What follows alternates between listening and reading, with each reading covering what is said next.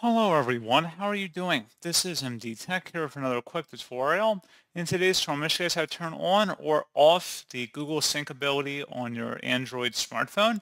So if you do not want to automatically sync app data on your Gmail account or back and forth with your Android phone, in today's tutorial I'm going to show you guys how to do it. And without further ado, let's go ahead and jump right into it. All you have to do is swipe up on your home screen and select the Settings gear button. And then you want to go down and select the passwords, passkeys, and accounts tile. So if you want to turn off the automatically sync app data, let apps refresh data automatically, just toggle this option on or off depending on your preference. So if you turn the auto sync data off, this will conserve data and battery usage, but you'll need to sync each account manually to collect recent information, and you won't receive notifications when updates occur. You would select OK to turn that off. Conversely, if you want to enable it, just for toggle to the right, and that's all you have to do.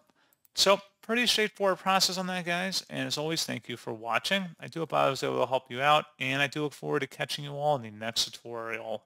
Goodbye.